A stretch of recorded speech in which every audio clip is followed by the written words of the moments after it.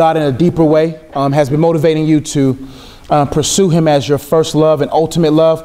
And so I pray that you'll see fit that this message will be shareable. So please share with your friends, family, those that you love, because we're going to be talking about our daily walk, how we walk before God. It's important for us to walk worthy. So there's going to be a heavy but important message that I think will be beneficial for all those who's watching right now.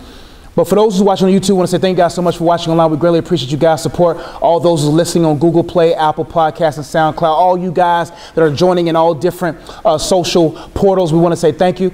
If you feel free to navigate below, there's some links in the description box for you to better get to know us. But also, please comment both Facebook Live and on YouTube. Please comment below. Let me know what really stood out to you.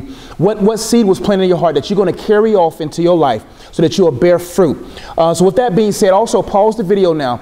Go to, there's a link in the description box for you to download today's worksheet. The worksheet these great men and women are going through are there for you so you can be able to get the exercise at the bottom. The points are points, but it's the exercise at the bottom that helps this message be carried on throughout your week. So in the meantime, press pause.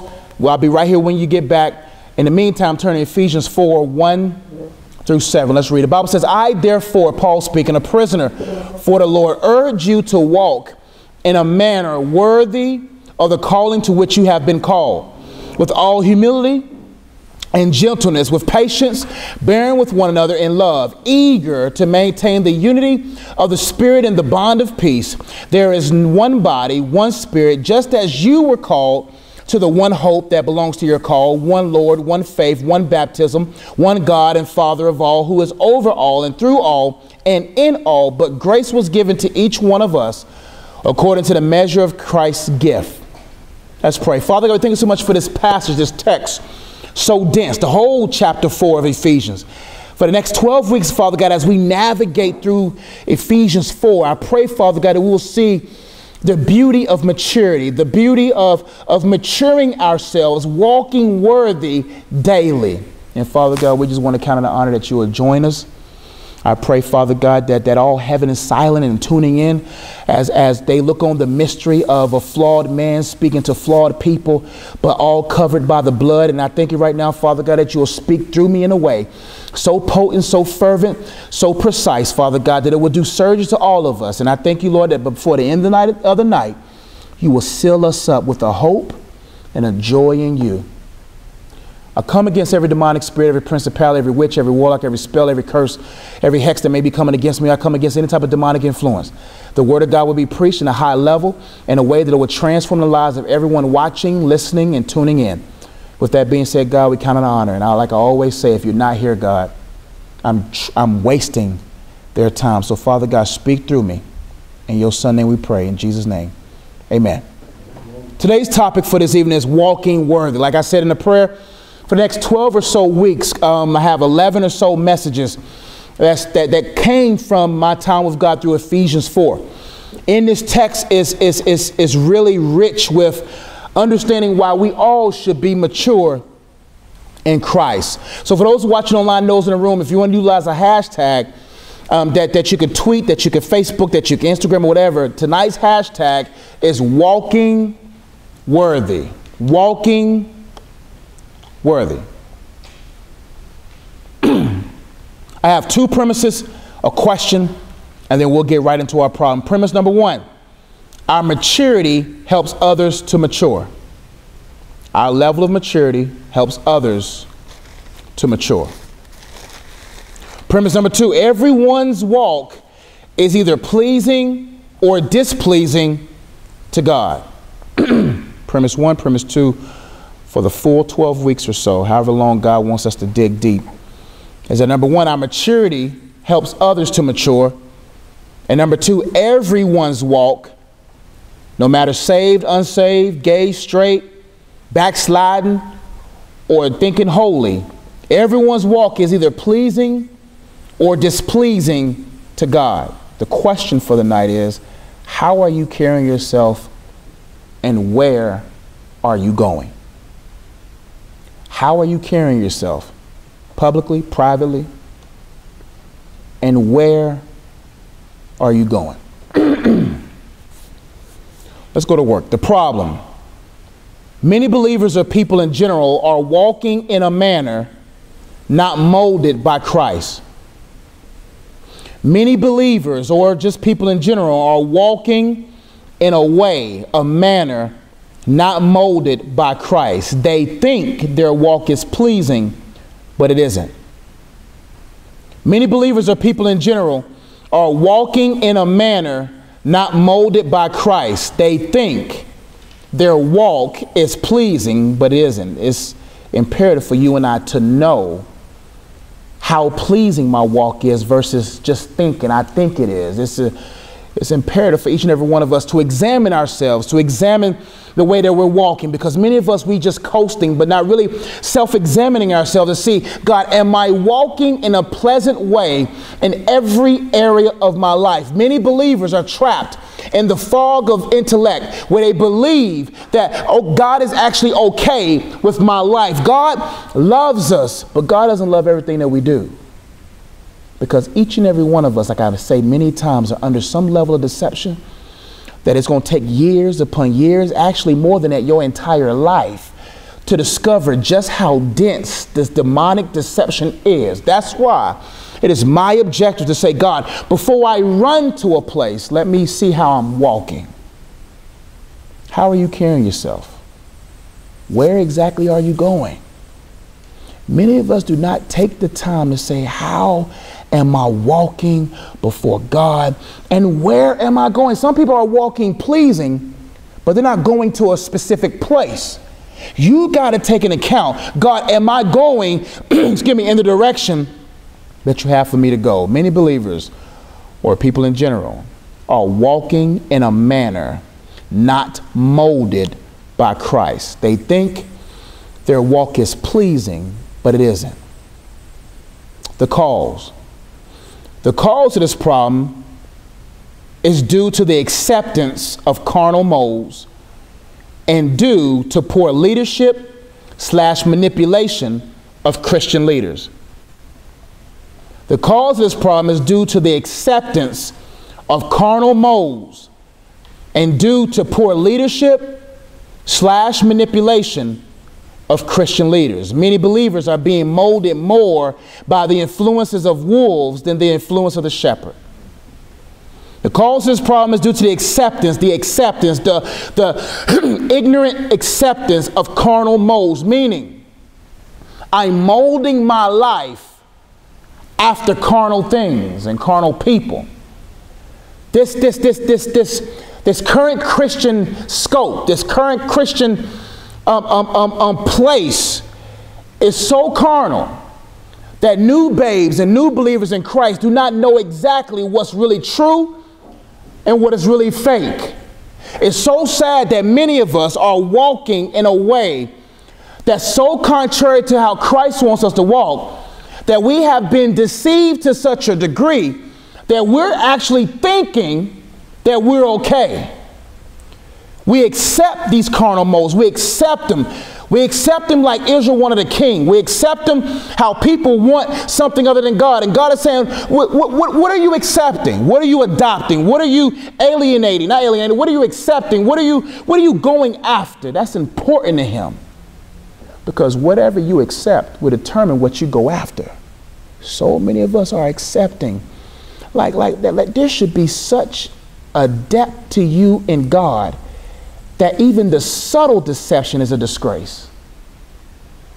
That when you even see a show that advertises a mold that we should not mimic, there should be a deep disgrace. That I'm not going to allow anything in this house that's going to influence me to walk differently. That's why we have been so carnal. We have been so structured into such a mold that we are okay with these influences, okay with this kind of music, okay with this kind of TV, okay with these kind of friends, to the point that we're just a mold after them. Satan is a genius at what he does because he knows all I got to do is move you away from God and have you be molded by my culture. That's why, what kind of culture do you have in your home? What kind of culture do you have inside of you? What do you accept? What do you listen to? What do you watch? Who do you go after? Because if you truly love God, when you're in an environment of carnality, you won't even allow a dime of yours to be spent in a place where God ain't going to get the glory. My feet would not enter a place for luxury, for pleasure, if I know, because everything is capable of influencing you. Oh, no, I can listen to this song. It ain't going to influence me. I can listen to this. I can watch this. I can do this. I can play around with sin. It ain't, listen, the fact that you do it is the fact that you have been influenced by a carnal mode. How do you think? Because as a man thinketh in his heart, so is he. How do you move? It's a reflection of the motives of your heart. And until you look inside, you won't be able to see outside, and you won't be able to see what's coming after you. Carnal modes. And due to poor leadership / manipulation of Christian leaders. All Christian leaders are not Christian. Social media has given us an open door. I look at social media more of a blessing than a curse to a degree, because it gives me the opportunity to observe your fruit. It's so sad that we follow before we examine fruit.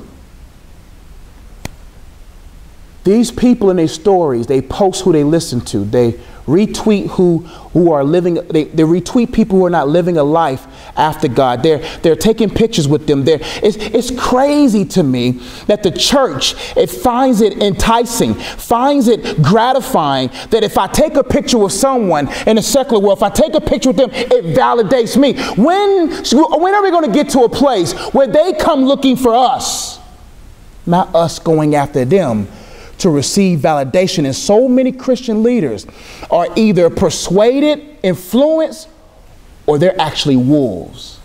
Wolves do what wolves do.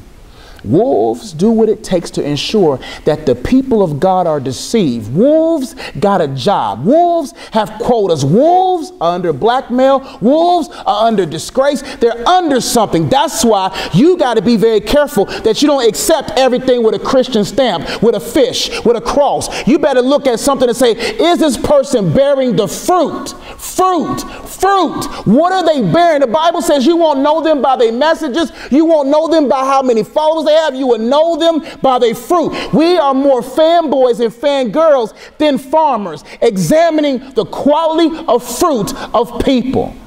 And when you know that God looks at fruit, he don't look at how tall the tree is. He don't care about how many branches. He says, is this tree alive or is it poison? What kind of tree? Bitter and sweet water cannot come through the same faucet. God's saying, wake up, my people, and examine the fruit. And don't just be a fruit hunter. You better be more consumed. Am I bearing fruit? See, people get nervous about believers judging. The Bible says that when you live a certain life, a righteous life, then you can have righteous judgment. Righteous judgment. You can't righteously judge someone if you don't have a righteous life. You can't have a righteous life until you accept the imputed righteousness of Jesus on your life. That's why when people say, don't judge me, no. My goal is not to judge you. But if we got a relationship and we're connected, I'm going to let you know, because I'm going to be held accountable. See, that's why I don't preach this fun boy, this locker room sermons. I don't preach that stuff. You know what I preach? I preach on behalf of a God that's going to judge me based upon what I did in this position. That's why you got to make sure that you're not celebrating the obvious carnal.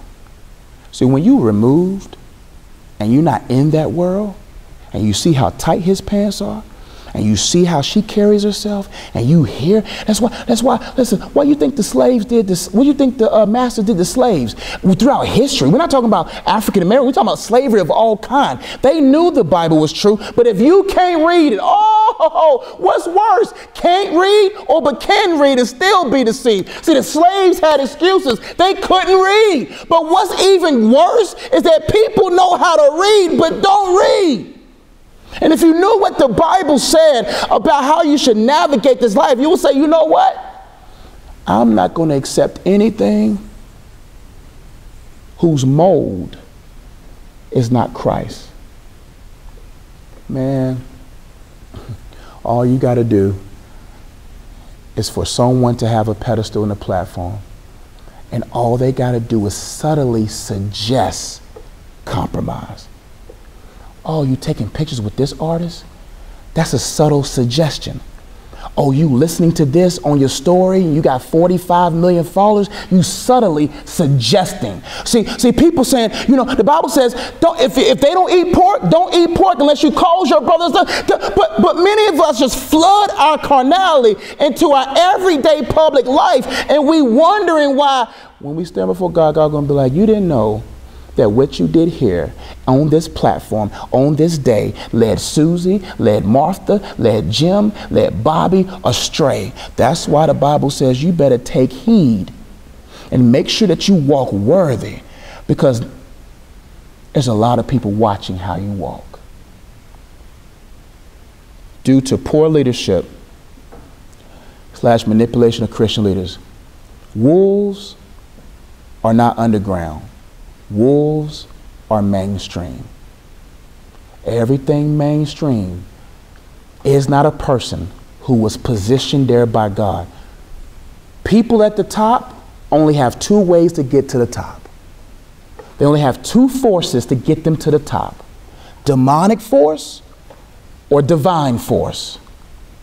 Everyone at the top is not for God. It's funny how I listen to certain Christians and believers and people who talk about their favorite pastor and favorite this, and like preachers don't use manipulative techniques right now. Like preachers, why do you think the lights are always dim? Why do you think the lights flash? That's a part of not manipulating, that's a part of, what's the word starts with H? Hypnotism. It's a part of conditioning you. It's a part of getting you so consumed with the preacher that the preacher's voice is more paramount than God's voice. That's how they can control the masses. That's how they can keep you carnal, because people who are on fire with God will test authority. They will test it by the word of God. And if you're not carnal, you always put cash before them because they have the control. But how many believers right now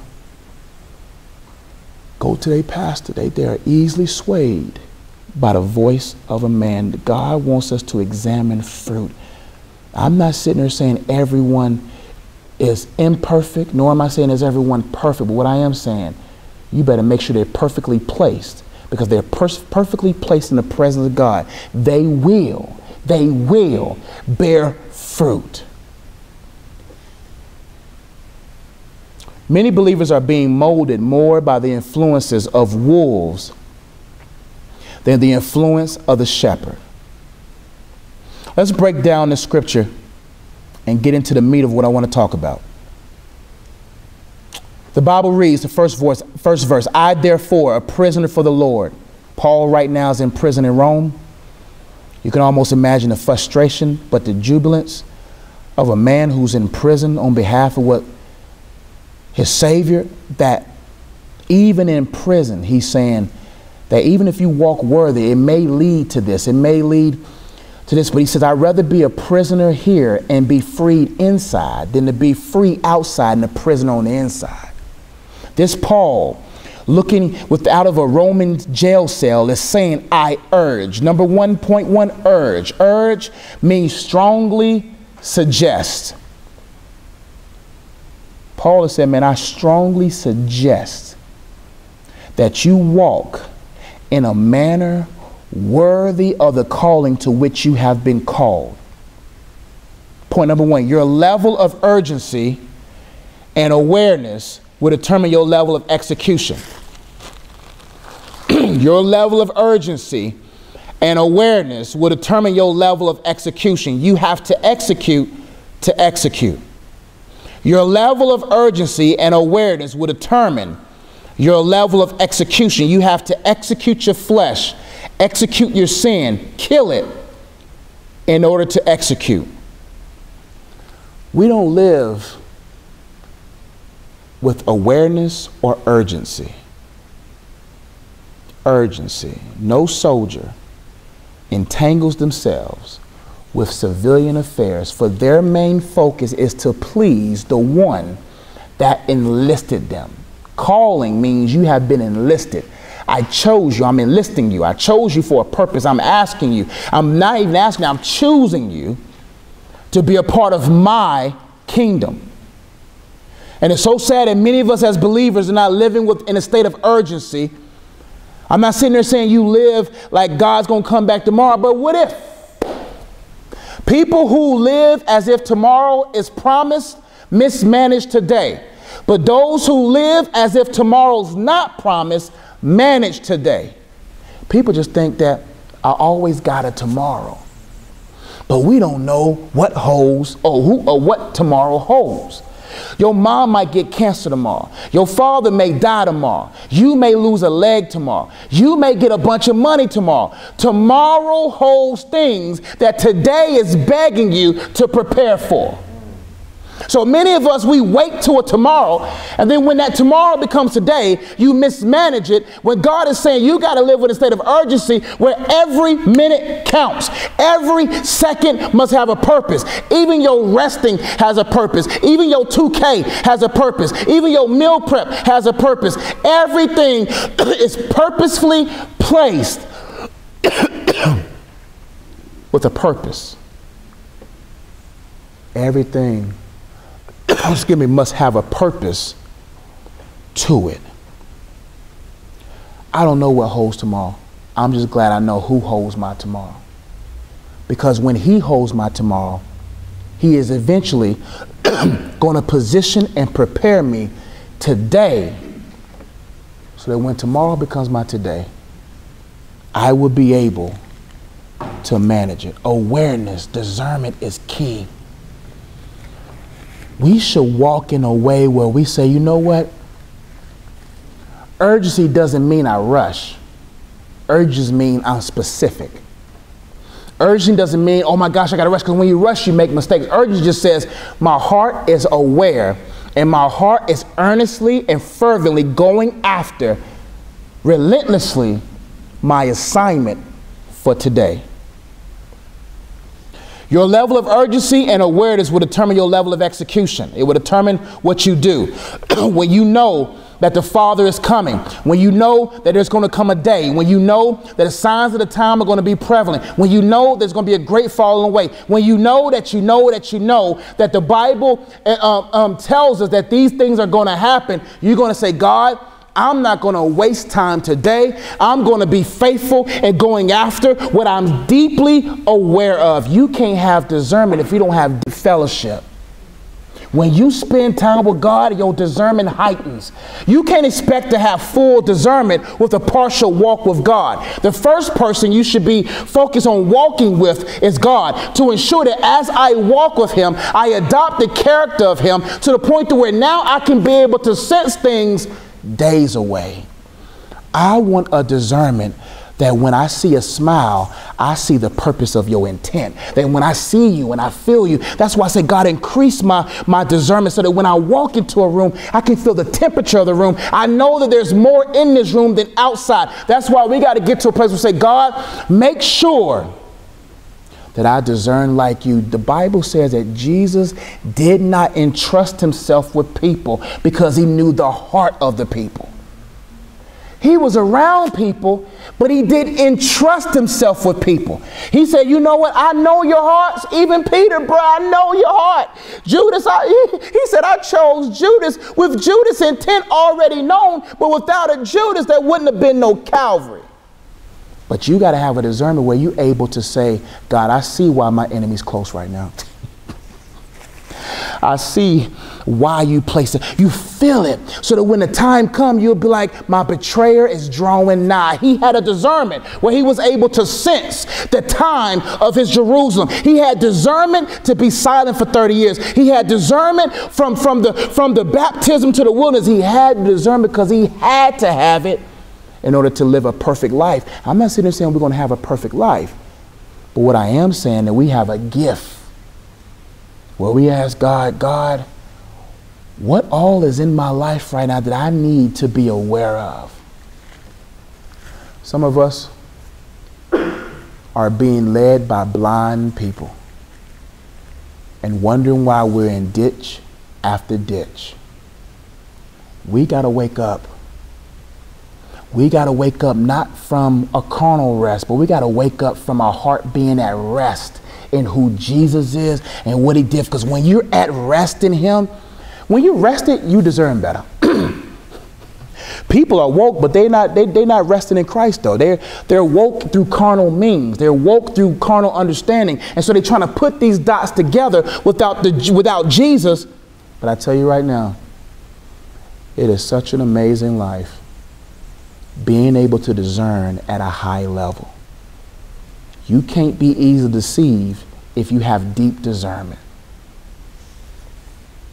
Your level of urgency and awareness will determine your level of execution. It will determine how far you go. It will determine what you do. You have to execute. You have to kill. You have to destroy anything that's going to hinder you from executing. Listen, God, listen, he is serious about the fruit that we bear in his life. He is serious about the return off his investment. He is serious about us fulfilling our purpose. I'm not sitting there saying that you're working for this love. But like I always say, you should be so in love for God that you wake up willing, available. Listen, who gets the first fruits of your life? Who gets the first seconds? Who gets the first breath?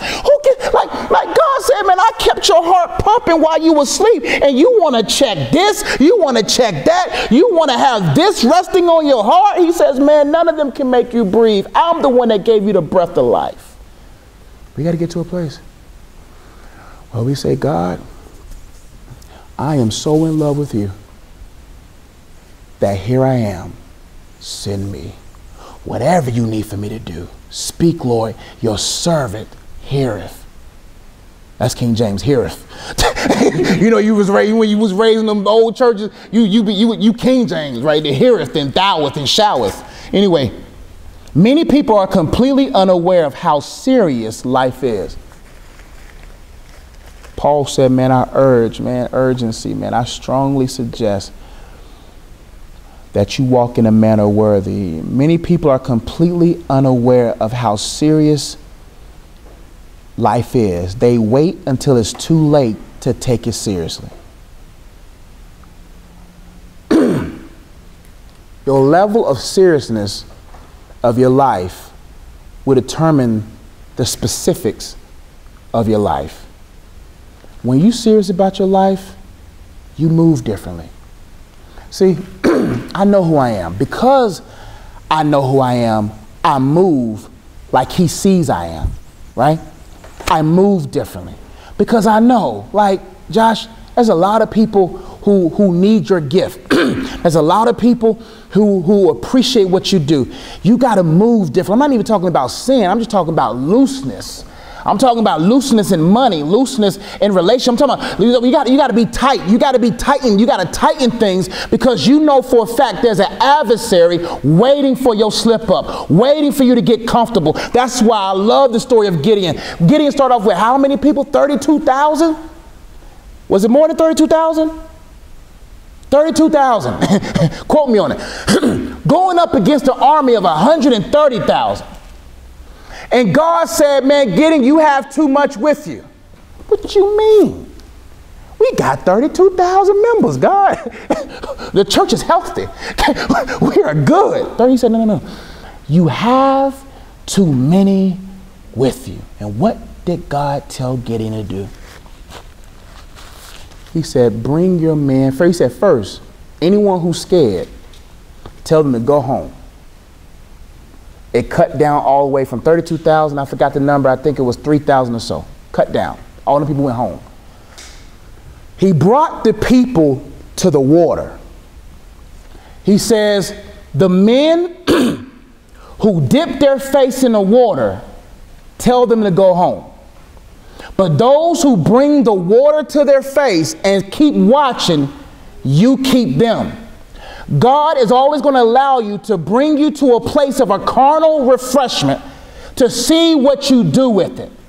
He's going to bring you to the water to see what you do with it. Because he says, do not get comfortable and drink. You should be so conditioned that when you get to a refreshing place, when you get to a place of promotion, you still bring it to you while still watching. That's important.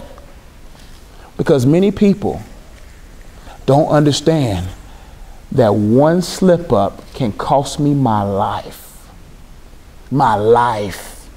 Like, I don't want the story of a preacher that died young. I don't want a story of a person that fell into temptations of emotional eating. I don't want to be that, Josh. I don't want to be that, because I know for a fact them demons are just waiting for the drift.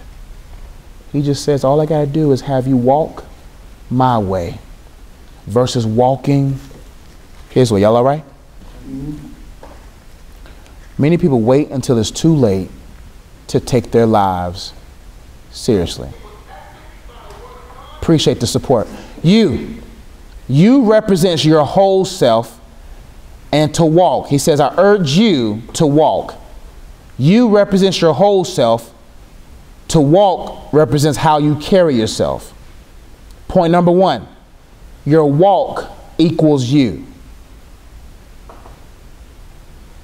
Your walk is not talking about your limp. It ain't talking about your swag. It ain't talking about, is swag still in? No. Yeah, whatever. It ain't talking about that. We're talking about who you are, how you carry yourself. My second question, number two, is what all makes up you?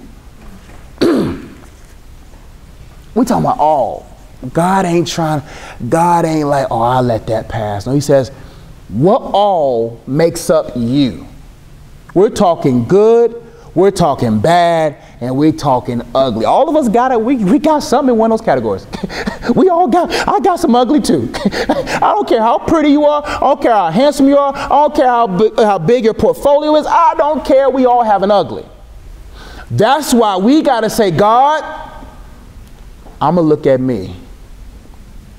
I'm going to look inside of myself, and I'm going to ask myself, what all makes up me in every area?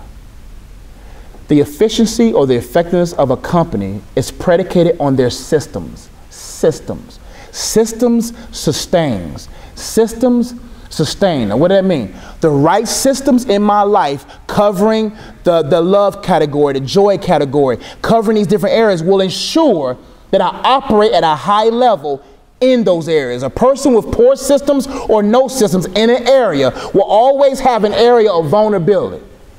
That's why you got to say, okay, no. I can't let this sin pass too long.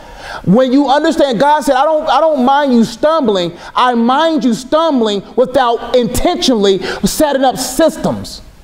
He's saying you should be so disciplined, because the root word of disciple is discipline, that in order to be a disciple of mine, you got to deny yourself, take up your cross before you even think about following me.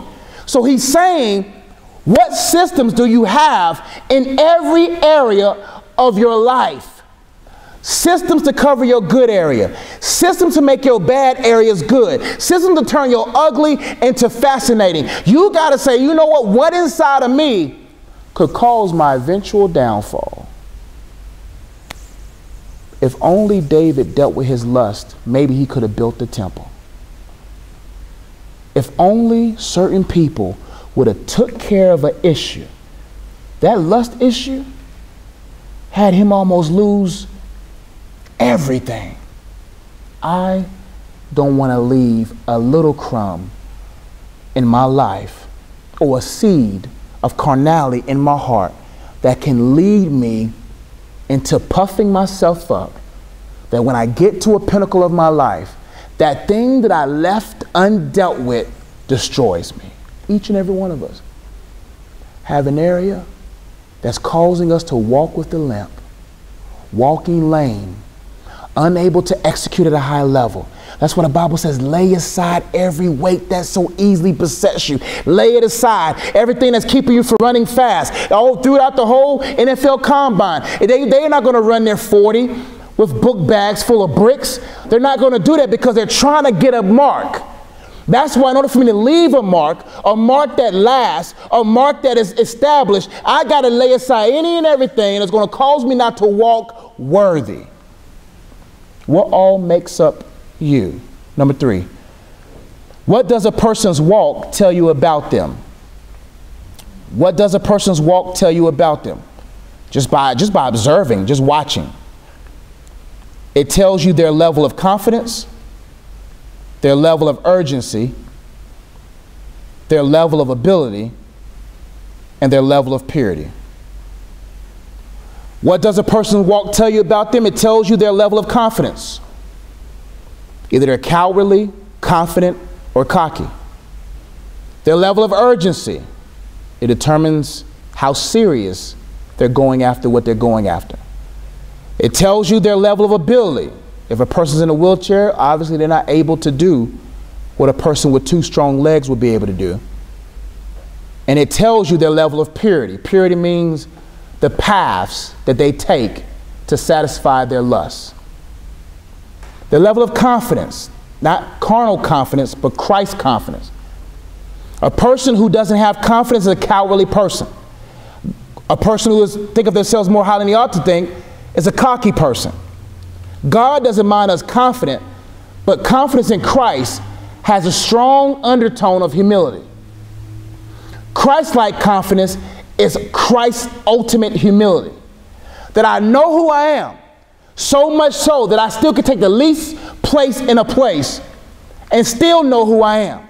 That when someone says something outside of my name, if someone tries to destroy me, if someone tries to affect me, I know who I am, but I don't have to tell you who I am.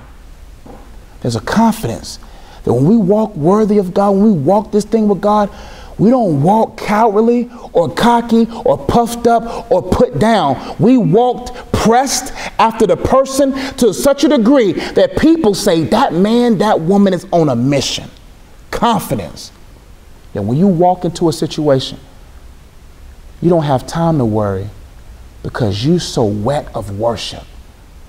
The potency of worship is so grand that when you step into a place that used to be a place of worry for you, it doesn't wreck you. I want to get to a place of maturity where I can walk confidently in a storm and fall asleep on a boat like Jesus did. Why can't we rest in our storms anymore? When are we going to get to a place where we actually say, God, it's raining outside. A storm's coming. But I'm a rest. Because Father, you said you will make it to the other side. Even if I'm going in the wrong direction, God will still have a fish take me where I gotta be. No matter where you are, if you really love him and after his will, you will be in the right place full of confidence. It tells you the level of urgency. It ain't nothing, man, when it gets on my nerves when I get 3 calls on the walkie and the kid that I picked up who got in trouble the first time wants to kick rocks and walk slow. I'm like, bruh, I'm trying to get you to ISS so I can get to the next fire. But they want to walk, take their time. I'd rather for God to chase me and reel me back than to try to pull me to where he is. Either way is wrong. You should be beside him. But I do not want to be in a place where God is like, we got somewhere to go. I got somewhere that I want you to be by now. Because if you get there by now, the people that you're supposed to reach will be reached. So many of us are now walking with a level of urgency. If this building was on fire, would you walk out? Would you just stroll out? You'll run out. So many of us are in certain sins, walking casually out of them. If you knew that the sin is going to end up taking your life, you will act and walk with a level of urgency out of it. Oh, if you really want to be free from lust, if you really want to be free from pride, you will walk with urgency. If you really want to be, people don't want to be set free, y'all. I want to be free. Who the Son sets free, I'm free indeed. Father God set me free, and God said, the cage has been open since I saved you. If you truly wanted to be free. Oh, who was the two apostles in the prison? Who were they? Paul and Silas. When the gates was open and the shackles was brought down, they wasn't just sitting there. They said, no, we're free. God has set you free 2,000 years ago. And when he pursues you, he says, you're set free. Freedom is not being set free. Freedom is proven when you walk in that freedom. Meaning I'm walking in such a level of urgency that God, I'm walking out of this sin because I see the sin for what it really is. Their level of ability. So many people are so obese that their weight of sin aches their knees to where they can't even walk efficiently. I want to be loose. I want to be agile. I want to be versatile. I want to be able to get up in the moment and not grab my chest. I want to be able to move and do things. And God is saying, man, you got to build yourself in the person I need you to be to fulfill my calling. That means you'll change your diet. It means you'll implement new disciplines. It will make sure that you put to death certain things. It will make sure you do whatever you got to do to make sure that when your moment is called and when your name has been called, you're conditioned for it. Could it be that God has delayed what you were called to do because you're not conditioned yet? I helped out with the ORU basketball team, but I never played for them. I had to connect through my pastor to the dean of students where I could have made a team. I could have been a redshirt, I could have been a walk-on. And I remember, and it eats me to this day, I was on a practice team, I helped them out and stuff, but I didn't get a jersey. You know why I didn't get a jersey? I had the favor, but I wasn't faithful to the point to receiving that favor. So what I was doing, I was a poor boy, and I got 3 meals a day. So instead of being strict on my diet, what did Coach Josh do? Oh, y'all got fries and burgers. Oh, pizza over there. Oh, rice stromboni over here. Stromboni, whatever. All kind of food. I had unlimited breakfast, unlimited lunch. That when it was time to try out for the team, who was out of shape? Me. But I had 4 months to prepare. And it aches me because that was a dream of mine. Not to be on a practice squad, not to help out with the team, but to put on a jersey. God will say, you know what? At least be on the injured reserve. At least be on the IR. He says, so many of my people in the stands when I wanted them on the bench. And he says, I cannot put you in the game if you're not conditioned for it. That's why I want to have the ability to travel. I don't want to only get a fraction of my calling because I was only conditioned for that fraction. Not just being strong physically, but we're talking about spiritual, emotional, mental disciplines that when pressed, I still walk worthy.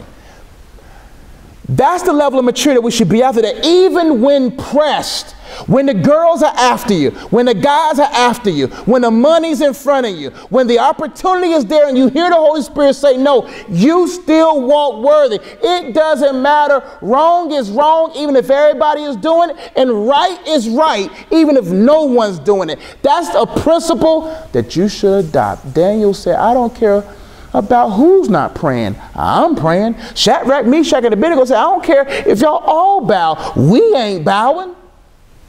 You got to make sure you surround yourself with people who don't do what's wrong because everyone's doing it and chooses to do right even when no one is doing it.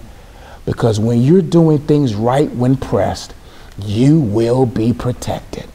His grace is sufficient only if you will grind under that grace cloud, under that grace gym. I'm talking about, look, we got to work out our salvation with fear. We got to build ourselves up so that when he says, it's time for you to play, oh, you're not sitting there looking, them people, what's his name, that played for Oklahoma football team, was Baker Mayfield.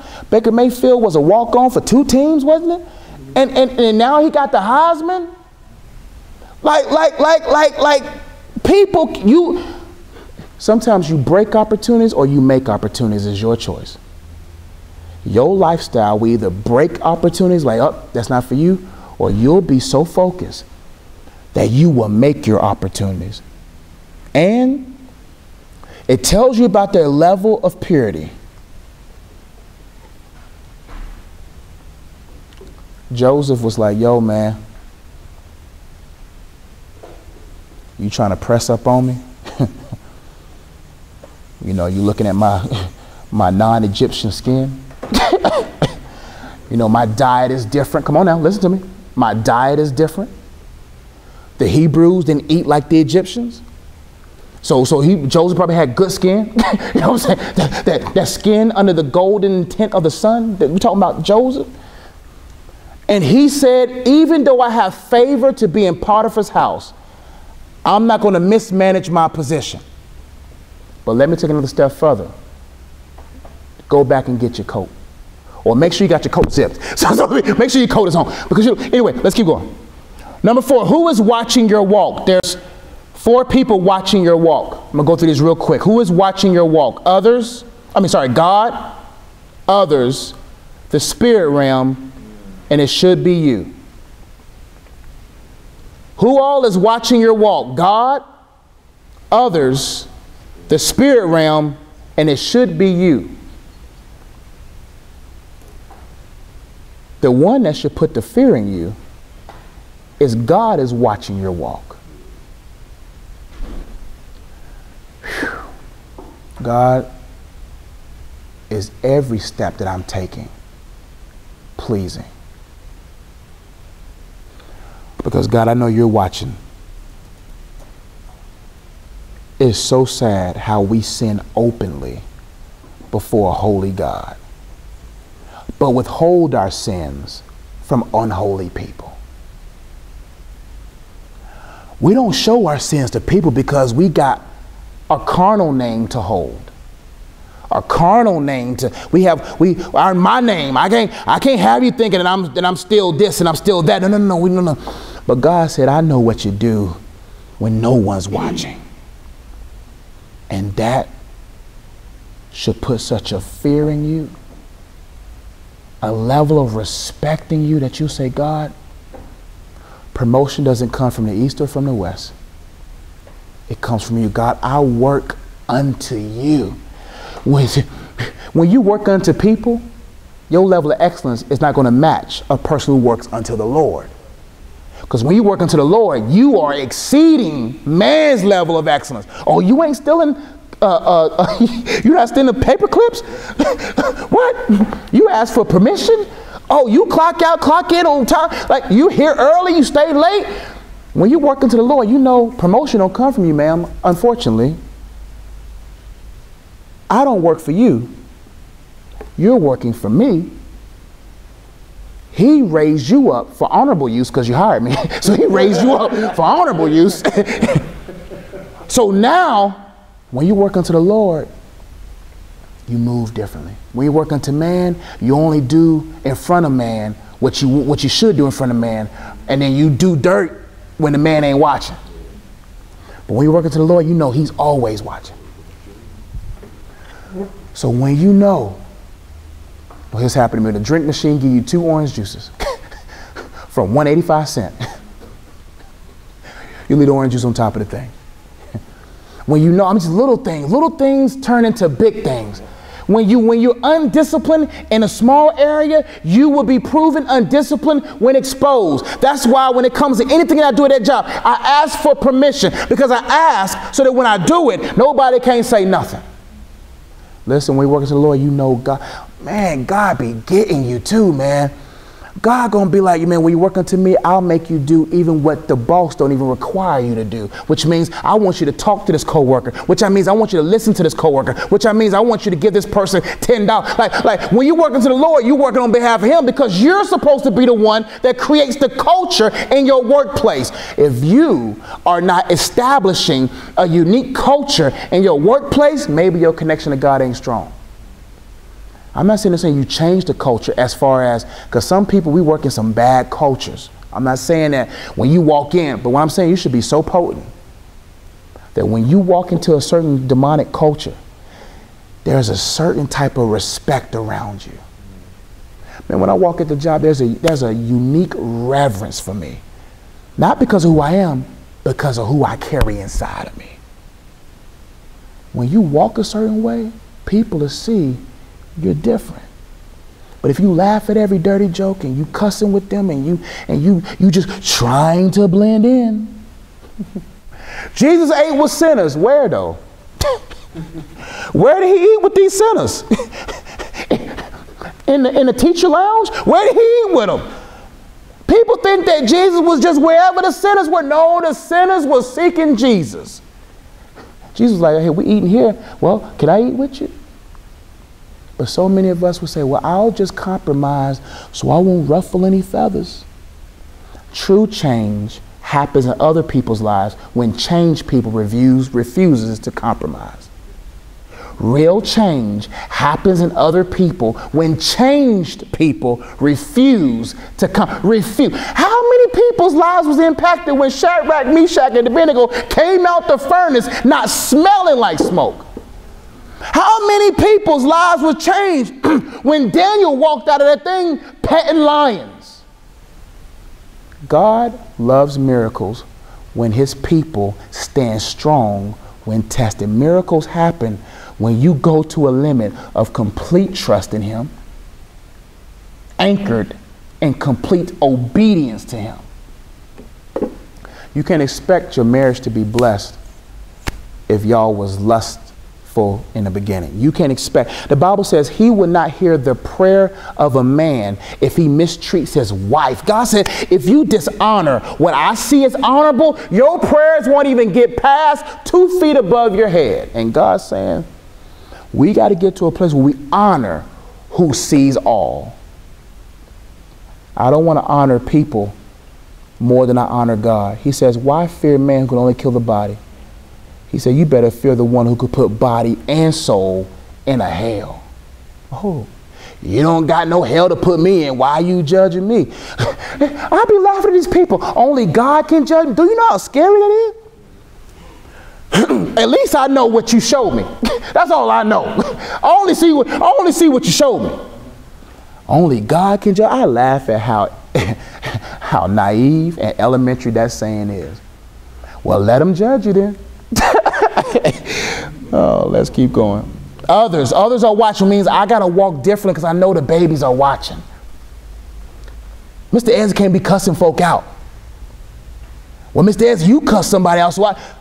Once you mess up in the area, a weaker person then says, I see validation in why I should. It sucks, man. It really do sometimes. Before you say who you're called to be, don't say it until you're conditioned for who you're called to be. Well, I'm a preacher of the gospel. I preach. The girl in the front row said, but we slept with each other last night. Well, I preached the gospel, but wasn't you just... I don't want to be a stumbling block to anyone, which means in order for me to walk worthy, I got to put the work in worship. In order for me to walk, I got to put the work in on this side, because you're going to find yourself in a situation where you're weak. That's why you set up systems in weak areas. So when you're pressed in that weak area, you're able to say, I've been here before. See, that's why people talk about Toronto. They talk about the Raptors so much, because they'll be like, you know what? They're a great team. They got a great bench, but they break down in playoff time. And people talk about Houston has a great team, but they have 2 players on a team who have fall short in playoff time. Chris Paul, James Harden.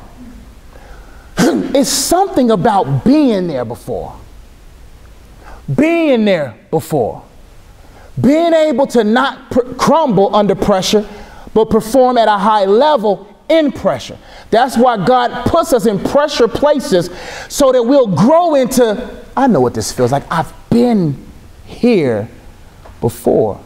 So that when I find myself in situations where the pressure wants me to compromise, I don't compromise because other people are watching. Man, that's why you got to have a great place to go to at home and a great council of people where you can vent to. Not everybody Unfortunately, not everybody can handle what comes with your calling.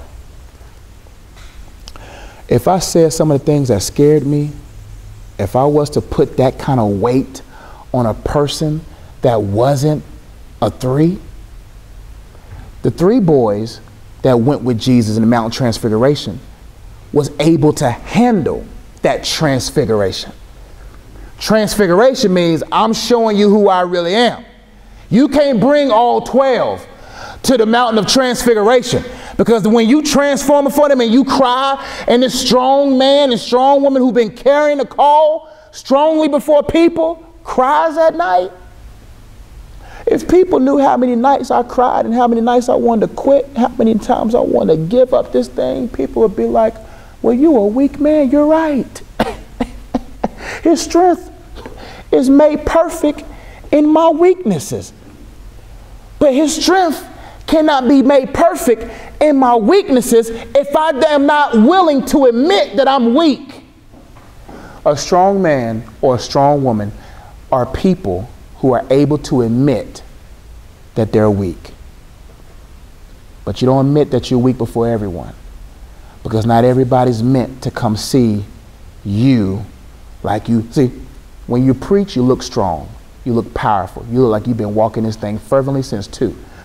you look like you. But people don't understand when the anointing subsides. When you preach, the anointing's at an all-time high. They say when a man or woman preaches, the level of energy that goes out that person is equivalent to an 8-hour work week. So 1 hour of preaching is 8 hours. 8 hours, you know why it takes that much energy? Because the Spirit is revering you. The Spirit is using you, and the body, without the grace of God, is not capable to sustain that kind of anointing without the grace of God.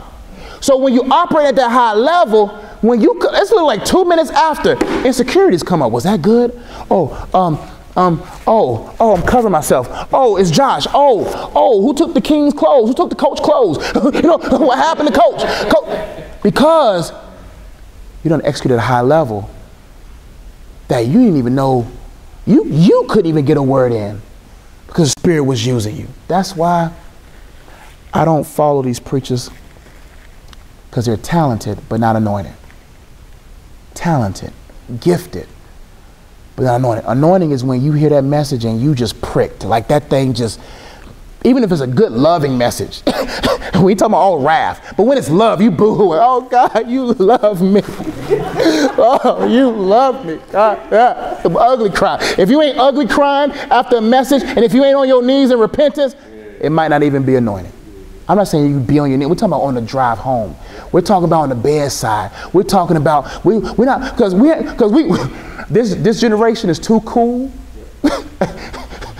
to be slain. No, don't measure a person's public worship, because when y'all get home, I know the Lord hits you. When y'all get in the car, y'all pull the car over. Man, I should have told him that was a good message, but man, I'm so prideful. I don't want. And the preacher be like, was it good, baby? You be going to your wife, baby, was it good? Baby, it was good. You just saying that. You just. Then people be lying to you in the face. They be looking at you like, but when they get home, God. Anyway, next, the spirit realm is watching you.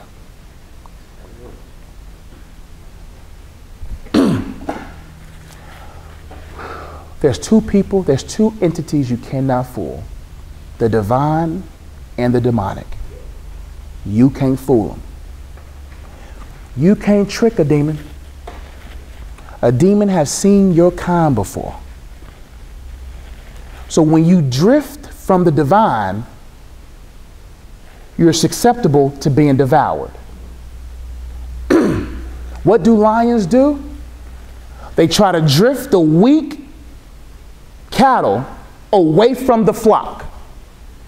The first lion comes out, his job, actually it's the women, the ladies be out there. They bring home the bacon. Anyway, what happens is that lion goes out first.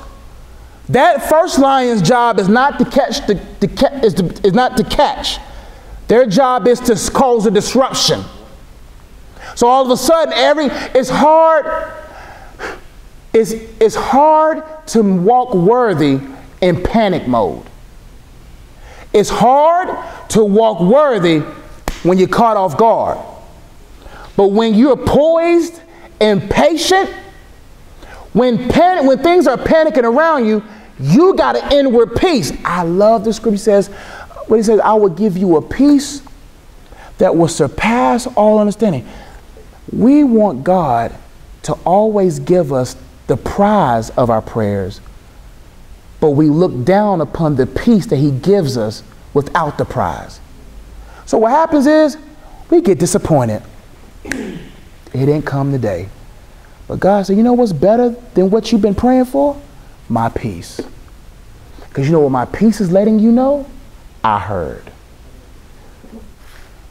When I be in my prayer closet and I'm talking to God, I'm like, God, I'm a little nervous about this. Real talk, God, I'm a little nervous about this. Oh, that gentle peace, man. That peace that says, you know what, God? I don't know how you're going to fix this. And God never fixes things the way we want to be fixed. God don't need a manual on how to fix you. He says, man, I do perfect surgery.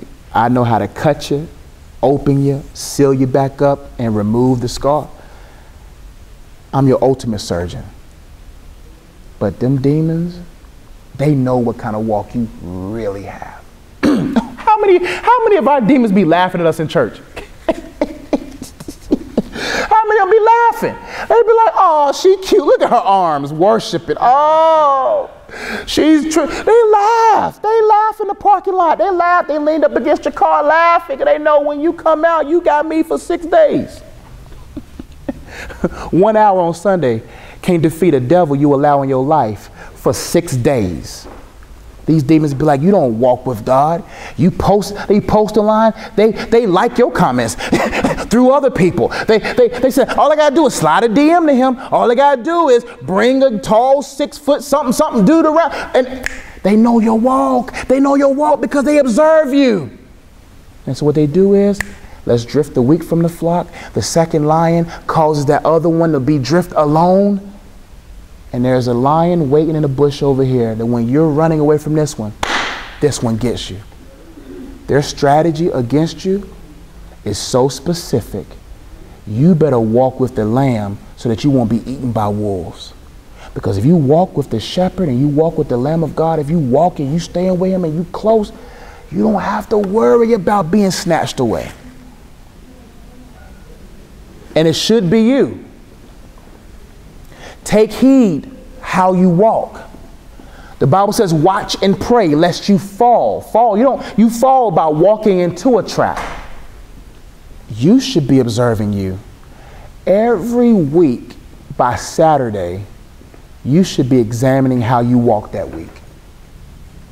There should be one day in your week where you spend an hour or so auditing your previous week. Saturday, I do it Sunday afternoons when I'm meal prepping. After that good deep worship around there. Sunday afternoon, sometimes Saturday, top afternoon, I do it. I just say, who was I offended by? Who did I offend? Who could I walk better in love with? What could I have apologized for?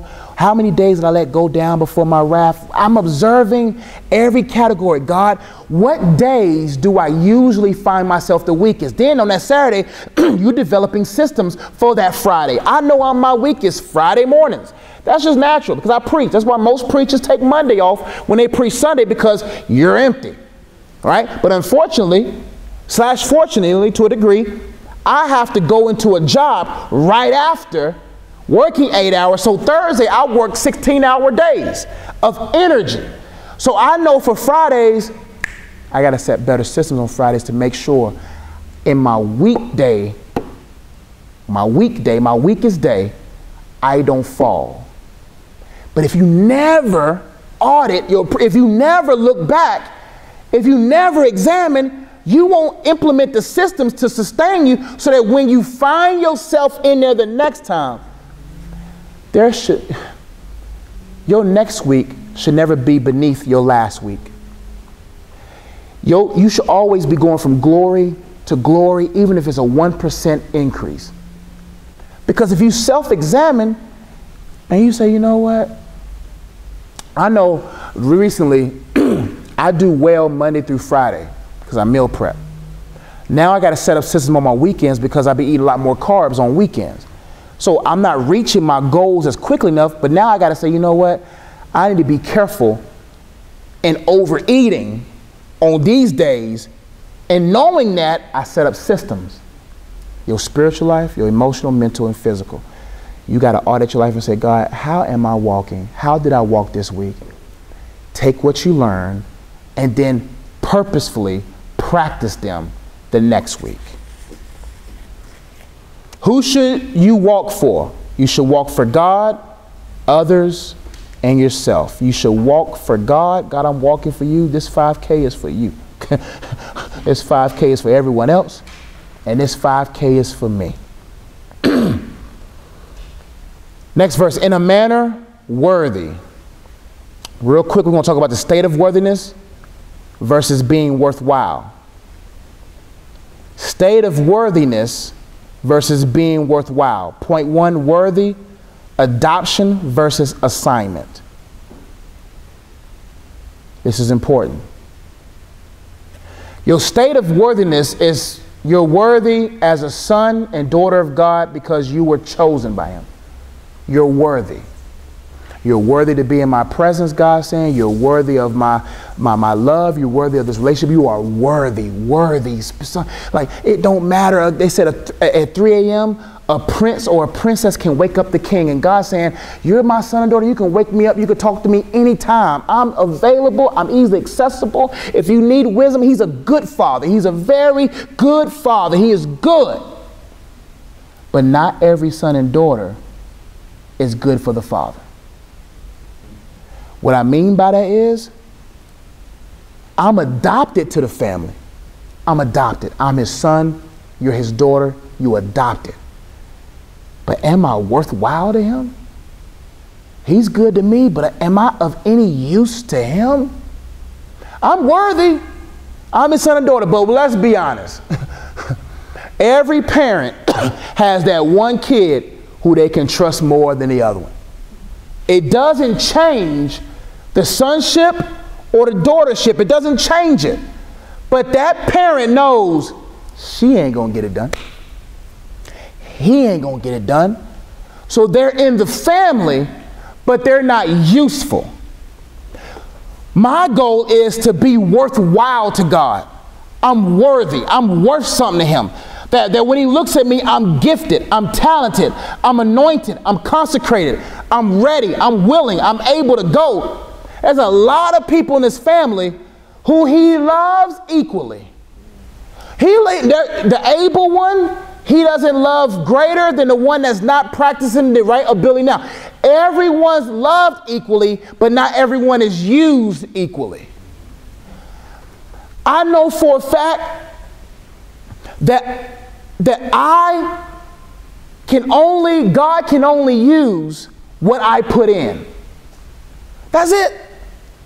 That's quick maths. That's quick. That's easy math. That means if it's not in me, he can't use it. If I put it in me, he can use it. I'm worthy. I'm his son. But am I an heir? Like, am I a joint heir? Like, that's powerful. I'm a joint heir with Christ. I want to be so useful that when God needs something done, he looks my way. When God wants something done, does he look your way or look another way? I want when he sees me, he says, you know what? That's why, man, I used to, when they would be calling a walkie-talkie, they call for one person, they don't respond. And I'm like, man, dang. Miss So-and-so.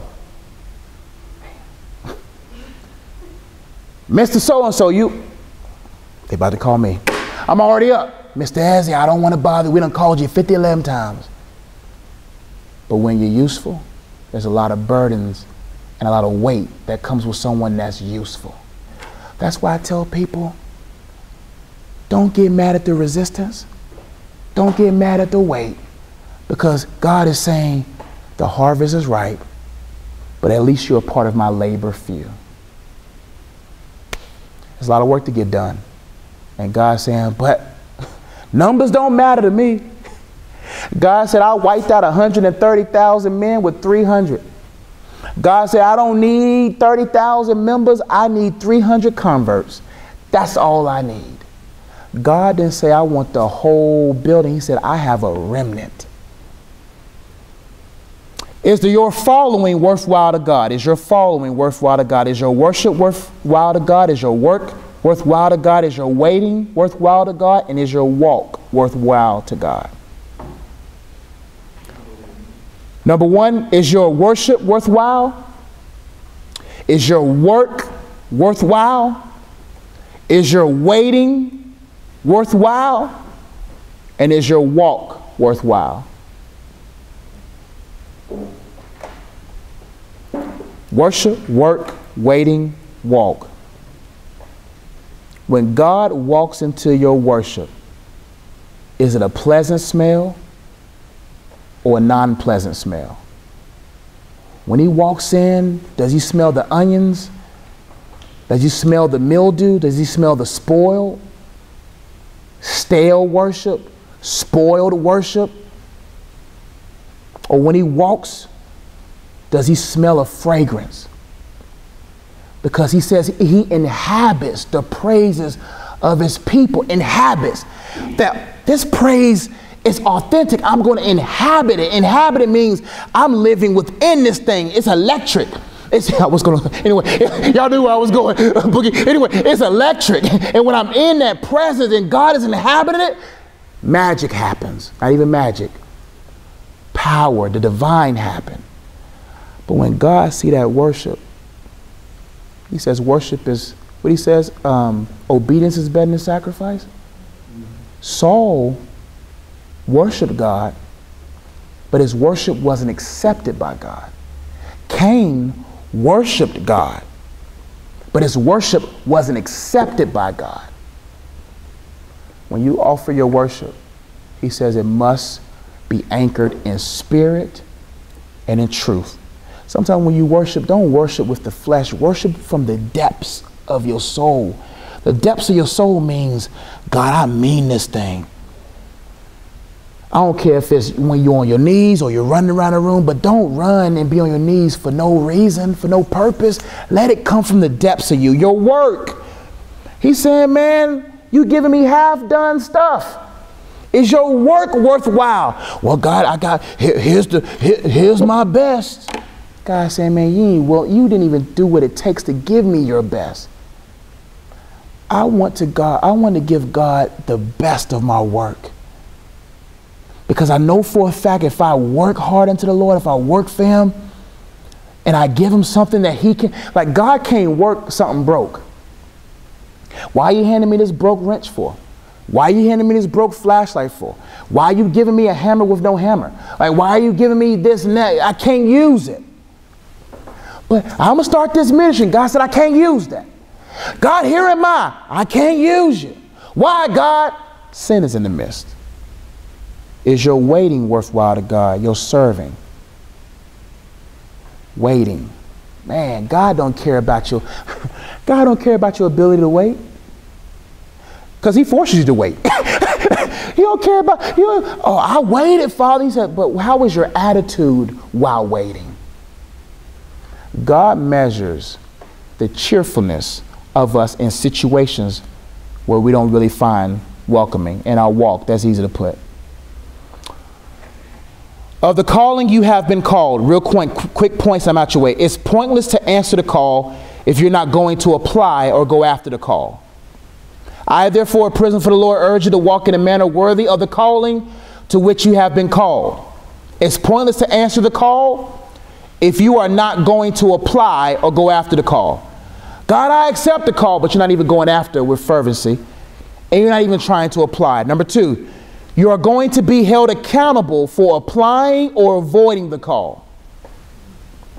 Whether you apply it or avoid it, you're going to be held accountable for it. You're going to be held accountable for applying or avoiding. Listen. Stop making excuses. Well, I don't see myself worthy. Stop making excuses. If he called you, he equipped you. Or he's equipping you. People are making these cute excuses so they can be like, you know what? God, I tried. You're going to be held accountable. Did you apply it? Or did you avoid it? Number 3, your walk must match your calling.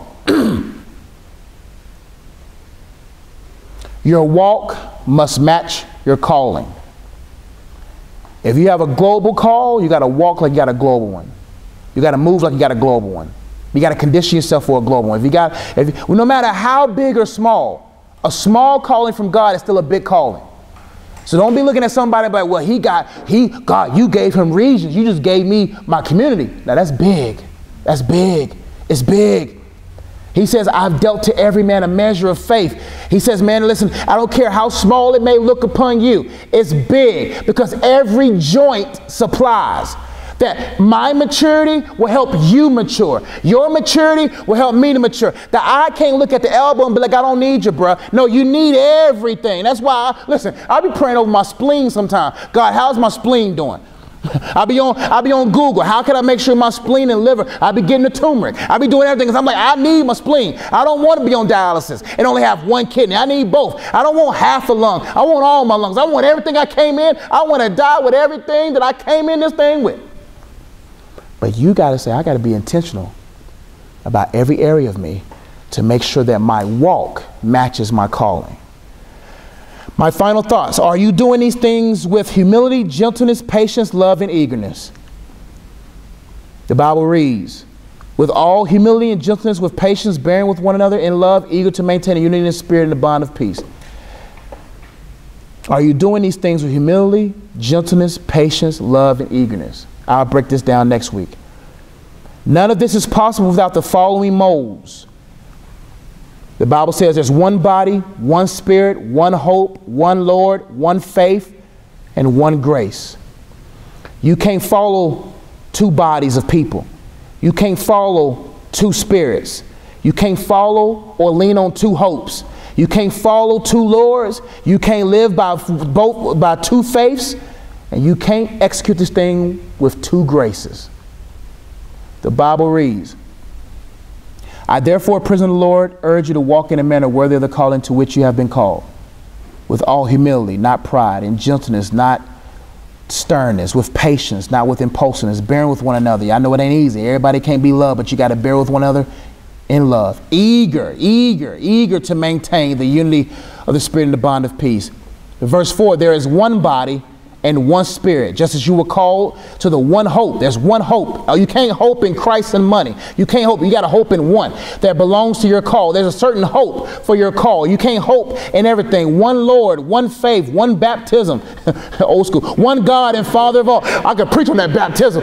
Boy, I wanted to go deep in that baptism. One Father of all, who is over all and through all and in all. But grace was given to each one of us according to the measure of Christ's gift. My last point, last one. You will always match your molder. Who is molding you? Are you being more molded by wolves, or are you being molded by the shepherd? It's all about what you accept. Please understand that God sees everything. And with that level of reverence, that reverence in God, a deep reverence for God, will spark the wisdom you need for your life. Let's pray. Father God, thanks so much for this message. I pray that when we walk out of here, our new walk will be worthy. We're in the family, God, but are we useful for the family's business? I pray, Father God, that we'll be eager to maintain, bold in our confidence in you, that we're able to do exceedingly above all than what you have for us. That we'll be able to execute, well, I'll mix that scripture up. Anyway, we'll execute at a high level. God, you said greater works. Could it be the reason why greater works is not working through us? Could it be because we're not walking worthy? I pray, Father, that we keep in step with you, because if we're walking beside you, oh, how beautiful the journey will be. We thank you for this time, God. We love you. In Jesus' name we do pray. Amen. For those watching online, watching wherever we want to say, thank God so much for watching. Feel free to share the broadcast. Get out to many people. Make sure you get the worksheet, because there's an exercise before you close the videos. This week, exercise is called, Is It Worth His While? Is it worth his while? Take some time this week to write down in the first row the current state of your worship, work, waiting, and walk. And on the next row, write down what you would need to do to improve in those areas. I want you to look at your current state of your worship, the current state of your work, the current state of your waiting, the current state of your walk. After that, I want you to look and be like, real talk, I ain't walking worthy in these areas. Or if I am, how can I utilize the energy from that area to implement the systems in the other areas? I love you guys. Description box below. Please comment. I would love to see what you got to say. If you want to give, get involved, get me out to your city. Go in the description box. I love you guys. Be blessed.